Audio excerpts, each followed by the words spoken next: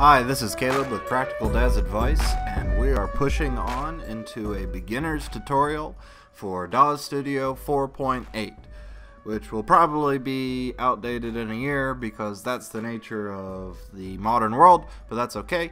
We'll do it anyway, and then we'll just redo it next year as things change. We'll do an update, I guess.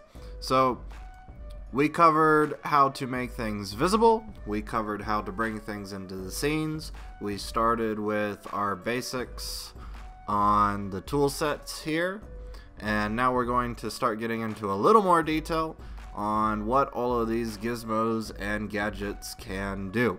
So up here you have 4 little gizmos. This is your basic gizmo, and they actually are called gizmos. And it allows you to select and move objects within the scene. So if I zoom out, I can see the primary gizmo for this character, and I can grab these arrows and move her, or grab one of these lines and rotate her. Grab these gizmos, move her that way, or move her that way. See? All types of things you can do. And Control Z to undo whatever it is you've done.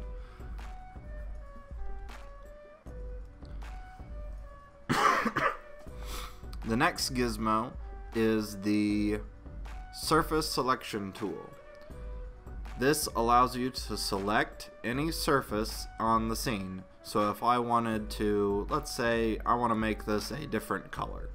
So I select that, I go to my surfaces tab, and now I have all the surfaces for that object. So the coat is the object. See? That is the object. This is the surface that is a part of the object. So I have the material here, and that's the color that they've put on that material. I don't like that color. I want to do this color. Boom. Now I have that color. Looks very nice, very pretty. It's enjoyable. It's great. But she doesn't really look right. She's wearing the dress and whatnot, but she needs accessories. What woman doesn't need accessories? So we're gonna add some accessories, and then we're gonna go on with the other 2 gizmos. So where are the accessories? Well, they're under accessories. So these are all the accessories, all the extras that fit with this character.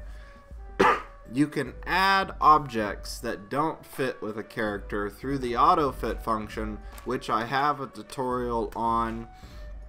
You can find it on my channel. I'll probably put a link or annotation somewhere if I can be bothered. So I want to put these earrings on her, so all I have to do is click and click, and look at that, the earrings are on her.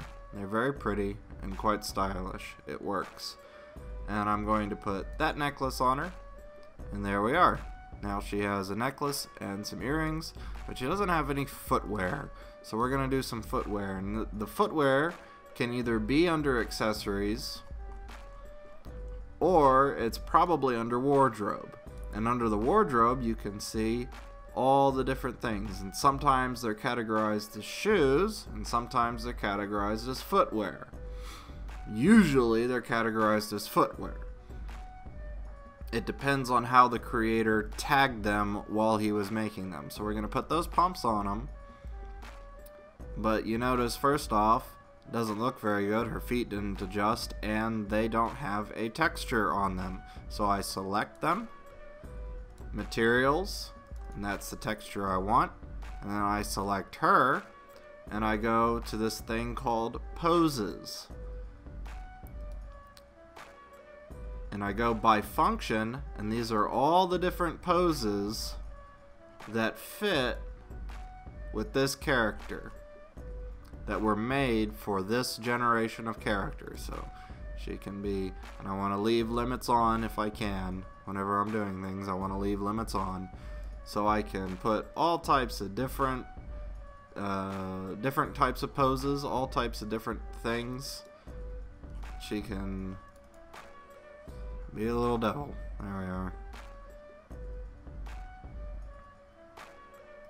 Jumping. Yeah, she's happy jump. Different standing.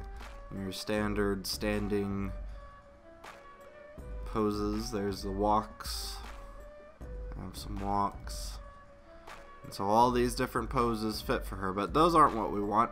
What we want is to make the high heels look good on her feet. So we go to fits, and usually when you buy a high heel model, the object, it comes with some sort of fit, and pretty much any of these will work.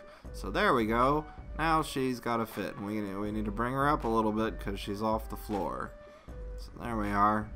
Now she's looking good. She's real happy, but her face is pretty deadpanned, pretty expressionless, which no matter how deadpanned a model in Victoria's Secret catalogs look, they still have some expression, believe it or not. So if I click on her head and go to pose controls, and I got head and then expressions, and I got all these different expressions that I can give her.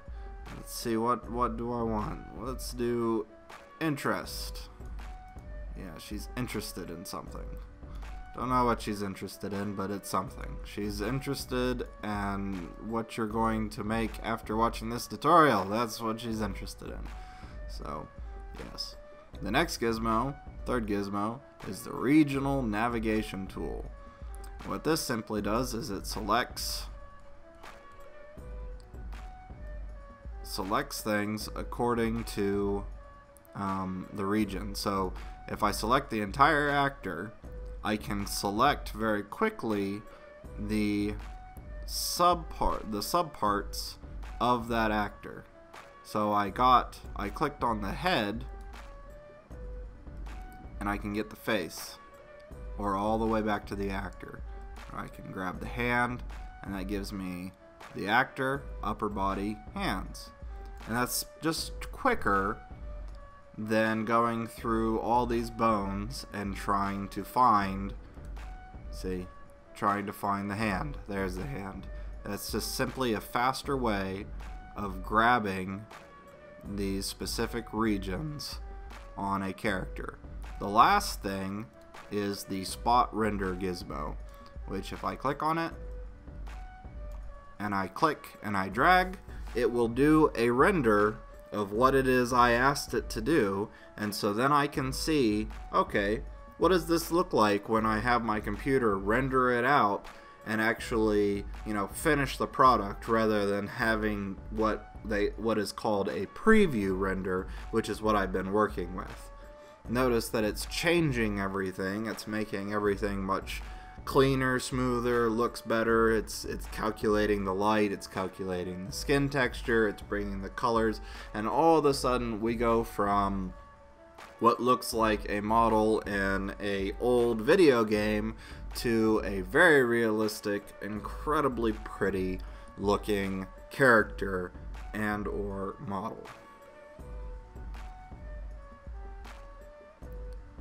Face, finishing up. And there we are.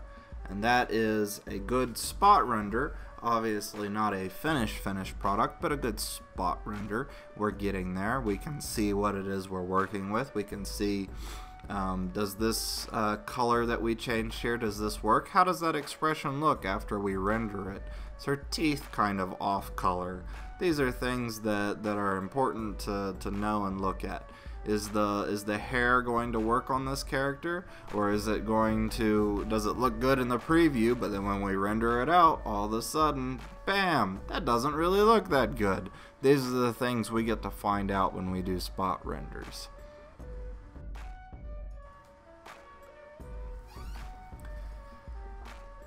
So those are the basics of Daz Studio UI user interface.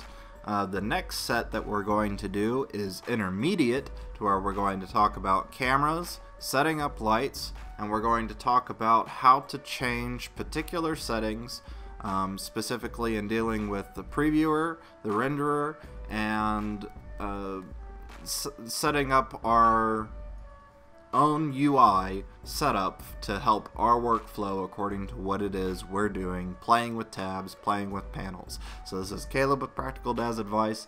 Thank you for watching. Like and subscribe, Leave suggestions for future tutorials in the comments below.